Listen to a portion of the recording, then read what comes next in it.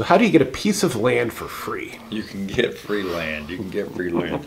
So let's just take an imaginary situation. If you really if you really want a free piece of land, it will cost you some time and some money. But you can, let's just say there's a 50-acre piece of land, and you look at this 50-acre piece of land and you discover that there are 10 perk sites on it. Well, if you're willing to do the survey and get all the perk tests and get the subdivision approved through the county, your last 2 or 3 lots, or maybe certainly your final lot, will be free. So if you want to get in the land development game, you can buy a piece of raw land, and it's fascinating. I was just looking at a piece of land with a client yesterday. It was 13 acres. It had a bunch of floodplain right in the middle of it, and the guy said he only wanted 5 acres. Well, the sellers wanted $225 for this 13 acres. It's like, I mean, the 5 acres would be like $150 each. So, he didn't like the fact that it had flood in the middle, but we had a building site over here and a building site over here.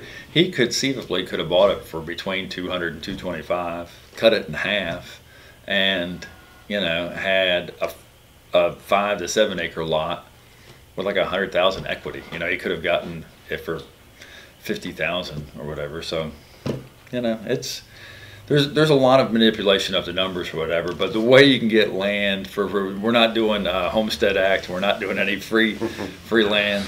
At one time, and one of my buddies is in Montana.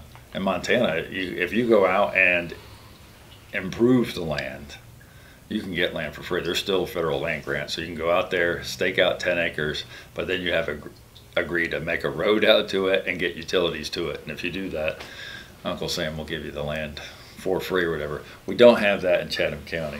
I think one of my favorite things is when we have 100 acres for sale and it's $5,000 an acre.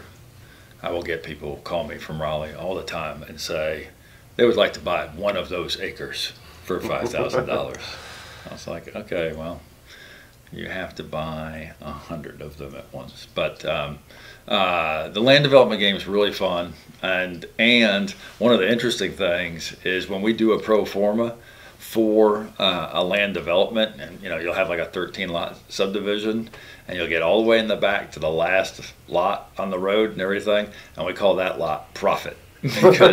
because you're going to have the money in the raw land purchase.